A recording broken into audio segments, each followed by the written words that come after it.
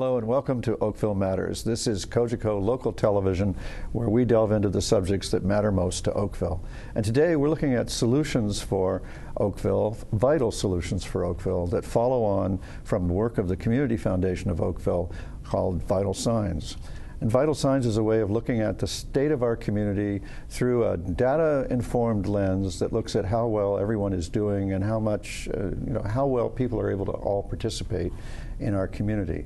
And with us are Dr. Sara Cumming, who's a professor of sociology from Sheridan. I was going to say university, but it's a college still, but it will be a university. Wendy Rinella, who is the CEO of the Oakville Community Foundation. And Mary DeSousa, who is the Executive Vice President of FirstOntario. And among the three of you, you bring a lot to this discussion. Wendy, could you start us off by giving us a sense of how we started? How did Oakville start to care about this? Well, the very first Vital Signs was published in 2007, and it had started in the city of Toronto, where they were publishing Vital Signs. And it seemed like a really good idea to do a community checkup that was data-driven, and then it was also through discussions and interviews with leading charities and not-for-profits in the community. So last year, in 2015, we did our fourth, and it highlighted 4 key areas of concern, which are housing, the equity gap in terms of the distance in incomes between high and low-income people in our community, inclusion, because we're becoming more diverse, and mental health resources. So those were the key priorities. And this year, the Vital Solutions we're looking at is a process where we're bringing all components of the community together to help us develop the solutions. So you moved from pointing with alarm at alarming statistics to organizing people to try to make them better? Absolutely. So previously what we would do is we would use the information from Vital Signs to help inform our granting.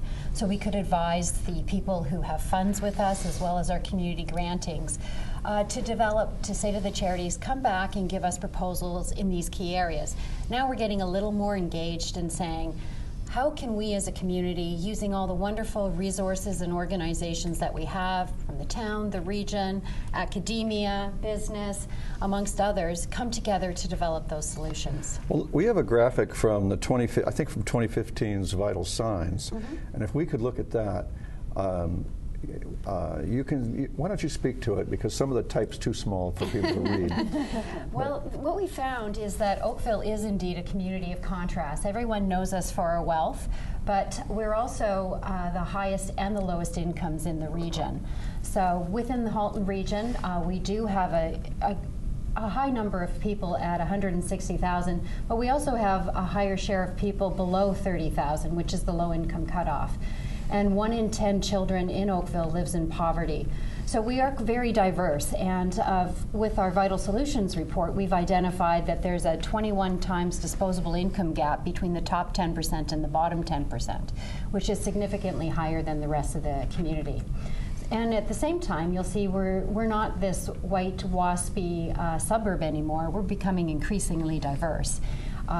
This is 2011 data, and it shows about 1/3 of people who are in Oakville are from another country, let alone another city or community. And then, of course, we have 25% who are visible minorities. So we are very diverse relative to the national comparators. So, Dr. Cummings, in the world of sociology, which I don't know a lot about, it seems to me that as I understand sociology, it's trying to study society through a numerical lens, through a data analysis. Is that right? Not always through numerical. So I personally am a qualitative researcher, but it is trying to understand the trends and what's happening in society through actual research and theories about why it's occurring and when it's occurring across time. So a lot of people think we armchair theorize. There's a lot of that conversation about sociologists, but really we do a lot of groundwork. We do a lot of studies on, my particular area of expertise is on social inequality. And we do that through both fact number gathering, so statistical analysis, but also through interviewing and focus groups with people who are affected by whatever issue it is at hand. Because often what research finds is that what might be assumed to be the issue for marginalized populations is not always felt the same by marginalized populations. So this leads to a concern about having voices from the lived experience involved in the discussions of the solutions? Definitely, and not just for us, it's really important that we incorporate the voices of all the people involved. And I think that's what's really great about our relationship with the Oakville Community Foundation, is that there is an understanding that we need to engage the frontline workers who work in these areas, the funders, the government, the different levels of government, as well as the clients or people who use whatever services we're investigating. Yeah. So, Mary, I know a credit union probably doesn't think of itself as a bank, but from the street level, you're a bank, I think, or maybe a people's bank or a member bank. But how does a bank become attracted to this? And maybe you could set that up. For sure, and I think the credit union being more than a sort of the people's bank is a good analogy. When we decided to expand in Oakville, one of our mandates isn't just to open up new branches to provide the same services as you would receive in a financial institution, a bank of some kind. What we ensure we try to do is to find ways of having an impact in the communities, because that's the basis. We are about profits for a higher purpose. So as you've heard us talk about so far, it's about making change in the town of Oakville through these vital solutions, and we really wanted to be part of that, so that our expansion as a credit union was about having community impact and not just providing financial services. So it needs to be more than that for us. So in what ways are you woven into the Vital Solutions work then? So when Wendy presented the opportunity to be a sponsor, we saw the work that was going to be done, changing it from a conversation around vital signs to actual solutions. And that made the difference for us to want to engage as the title sponsor of her Vital Signs project. So we are currently in a 2-year relationship, which I'm sure will go on and on, but it's the exactly. Hey, it's the impact. There you go. Yeah. Sign that agreement. It is the title sponsor because we believe in the solutions work that is being done, and we don't want to be a name on a document that just says we've given money. We want to be part of that solution as well, in which case I work on the leadership team with Wendy, and we have staff on each one of the pillars as the solutions are being developed.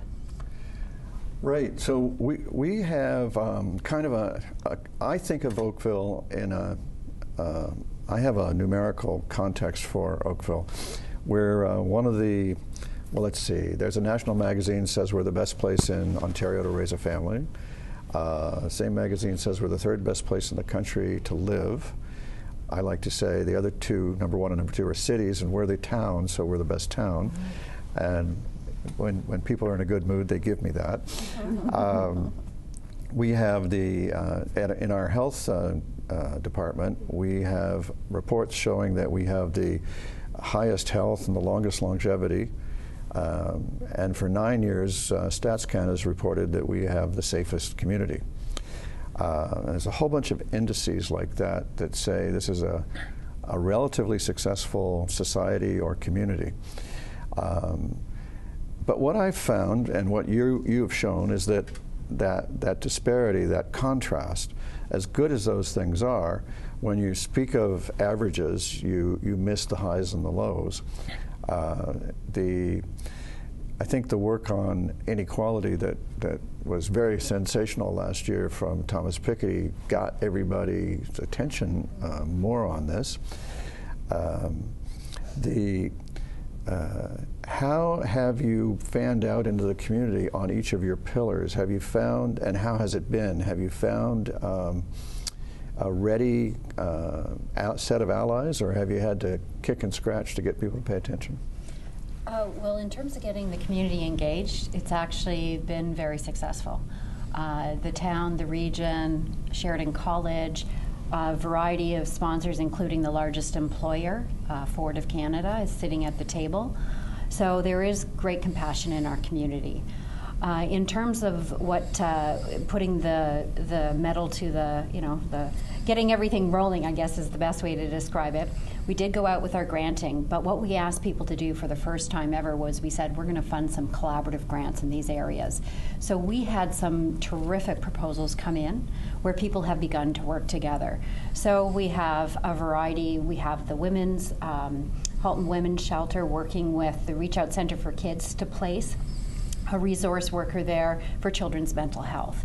So we're beginning to see where we're getting greater collaborations going forward.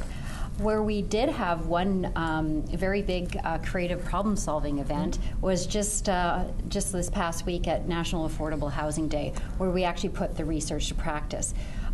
With the help of Community Development Halton, we have mapped all of the housing assets for people within the community, actually across the region, and at the same time put them against populations of mapping that shows where low-income families are, low-income seniors, low-income youth, and using these as the kind of the background to help us build solutions. So Sara was part of a National Affordable Housing Day, as was Mary, event where we actually use the creative problem-solving discipline that is what Sheridan does, and Sara led a lot of research leading up to that day. Do you have some early indications of solutions to share, or?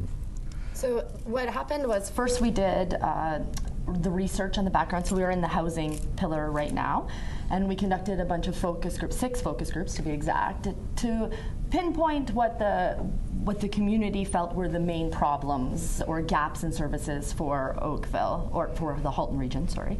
And from there, my partner in my research, Dr. Michael McNamara, he came up with some questions that led the creative problem-solving sessions. For, again, we had 12 groups. We had 12 groups participating in creative problem-solving. And they all came up, there was about 7 or 8 different ideas from each group that they came up with that we're now sorting through to come up with some hopefully fundable projects that we can put forward and say, this looks like a really strong project. The one thing I wanted to say that came out of my research piece alone was that I've done studies very similar in 3 different regions now. This is the most willingness I've ever seen for collaboration in an area over housing. It seems from the research that people are ready to be collaborative and have really great ideas and are really looking for direction in how to do that. So I really thought the research was really positive, and I was excited to see so many innovative, creative individuals working within the sector.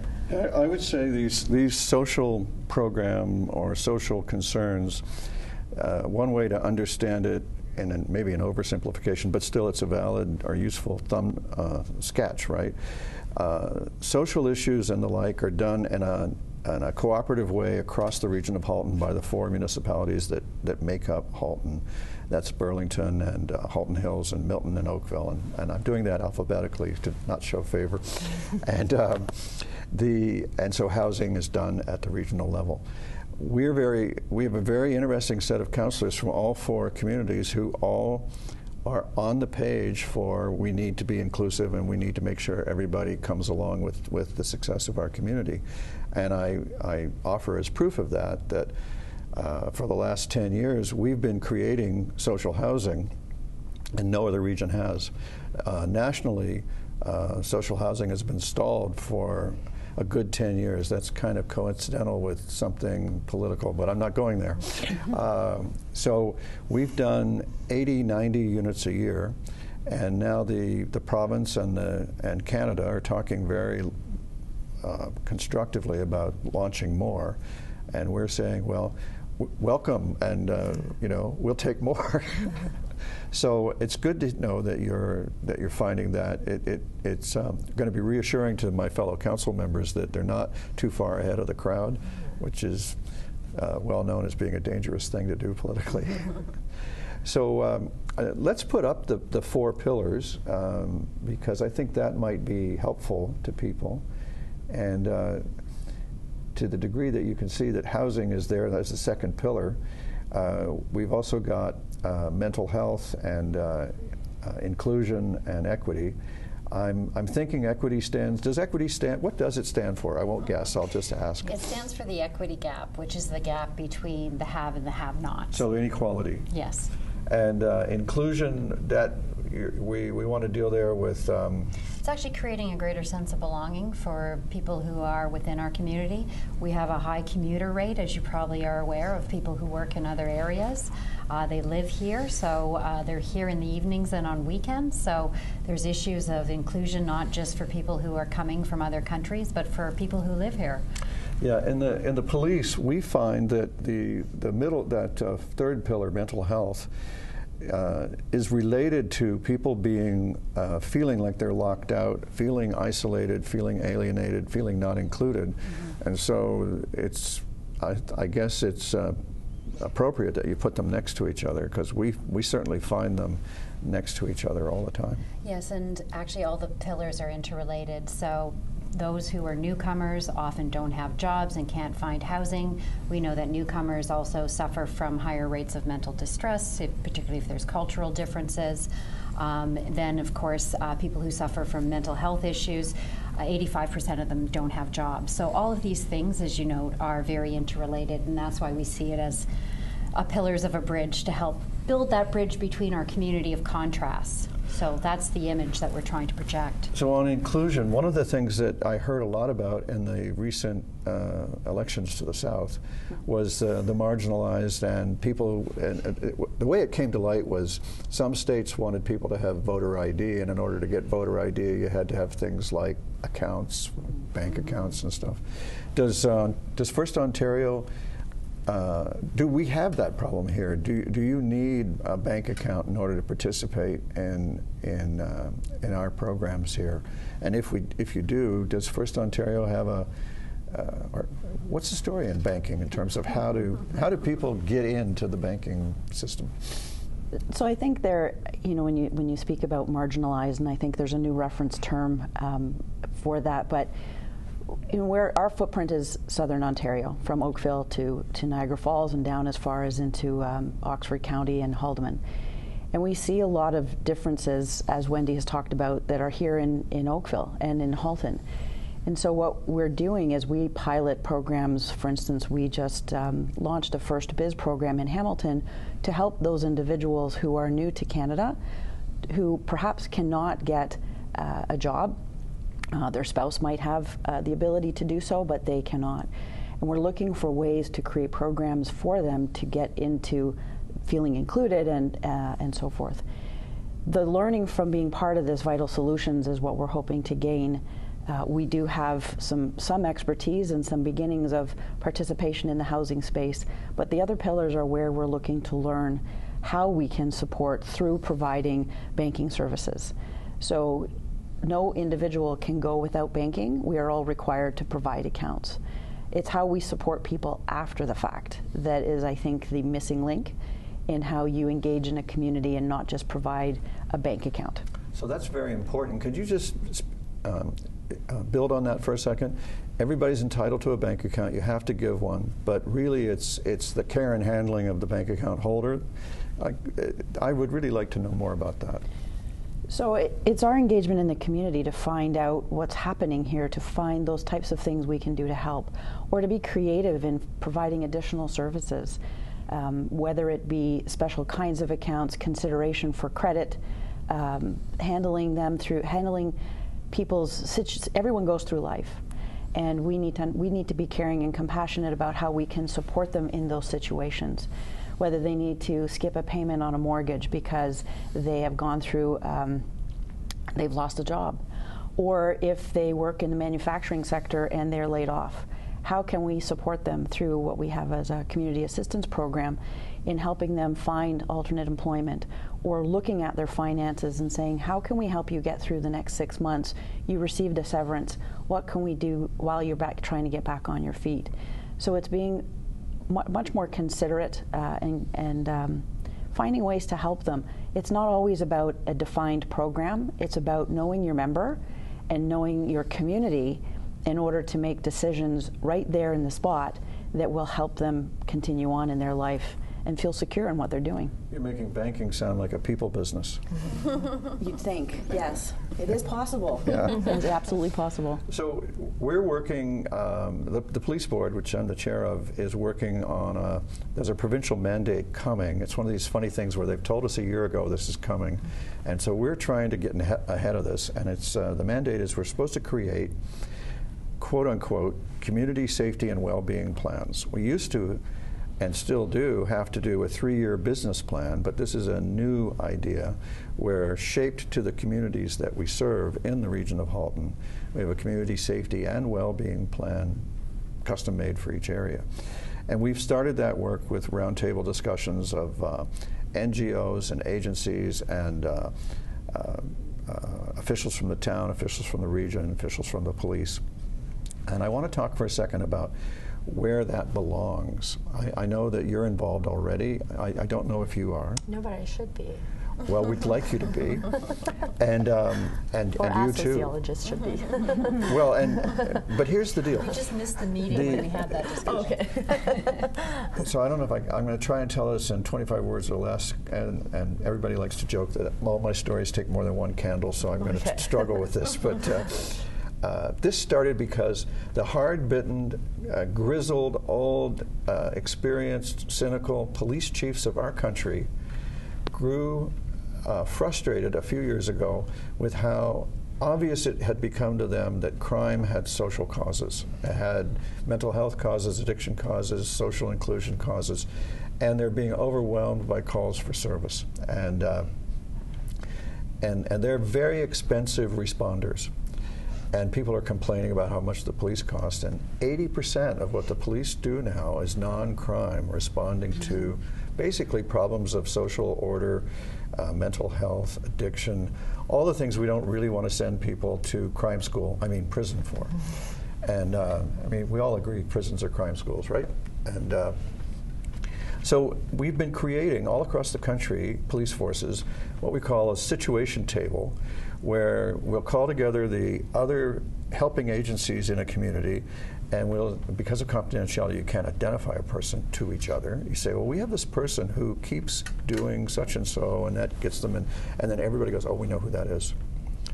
And what's been happening out of that is intervention programs to try to put the developmental assets that they're missing together for them so that they can break out of the unconstructive or destructive path that they're on. This has been very successful for 4 or 5 years, and it's really catching fire. And the province began to think, we need a policy that encompasses all of this. And because this started with hard-bitten, cynical, tough police chiefs, it's in the Community Safety and Correctional Services Ministry, because that's the ministry that owns this, and they only have the Police Services Act to work with. Well, Halton and Waterloo are two of the more progressive regions. We think this belongs not only not in the police, and maybe not even in the regional government, but in the community. And Waterloo is proceeding, and Halton is proceeding to work towards that point. So the question's going to be, should a community well-being plan, I'm just going to pull that piece out of it, because that's the exciting part that no one's ever really looked at before in Ontario. Should that be in the police board? Should that be in the Health and Social Services Department of, the regional government? Or should that be more of a partnership with the non-governmental agencies and community organizations, such as and not to single out the Oakville Community Foundation, but all of the helping organizations in our community? Where do you feel it belongs? It's a very burning question for me, and I'm hoping to pick your brain on that. Mary, you want to start? Sure. I guess for me it would be, as opposed to knowing all the levels or where it should land, my view would be where it has the leadership that can drive it but sustain it. Because too often we get into these programs and budgets reduce its attention, or other agendas reduce its attention. Who's going to be the best to drive this type of an initiative, but sustain it for the long term, and perhaps integrate it, and all this community collaboration that's happening today, let's get on that momentum, and who's driving that can ensure that that program doesn't lose steam. Wendy, would you like to see civilian groups calling to the table police and government, or would you like to see the regional government calling to the table the police and community groups, or would you like to see the police calling everybody to the table? Well, it depends what the discussion is at the table. So, well, it's basically going to have to, well, it's for us to define, but right. I hope it'll be what programs can we create to foster greater well-being in our community. Mm-hmm. That's the goal. You know, I can see it working well on both sides. I think generally there has to be a commitment from all parties who become part of collaboration. I know you've made a commitment very broadly about the need or the ability of the community to address the rates of poverty here, and we could be the first town to do that. So that type of leadership is very important in these type of initiatives. So. When you start an initiative, I think you really need the leadership from the top to cite what Mary said, to get everything moving, and then you set up the processes so that it can have the longevity that it needs to sustain itself. Sara, as a professor of sociology, do you have advice for us on how to organize this?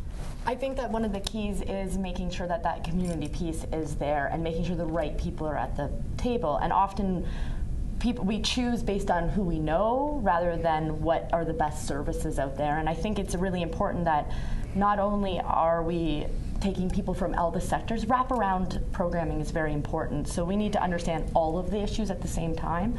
So even in this study, just dealing with housing alone doesn't help us. We need to deal with mental health. We need to deal with lack of employment.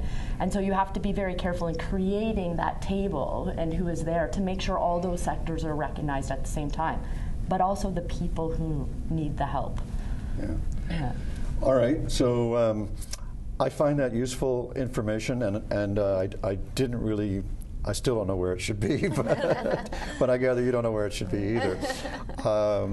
I think I've been very taken by the research that says authenticity requires that the people with the lived experience have to be participating. And so I guess we'll have to continue to struggle with what is the solution to that. Let me ask you to stay engaged with me on this and to help me, and welcome to it. I appreciate that this might have been a bit of a new thing for you. As always, it's very good to be with you and talk about Oakville Matters, and as you can see, this is a topic that can engage us for years to come, but to the benefit of our entire community. Thanks for being with us.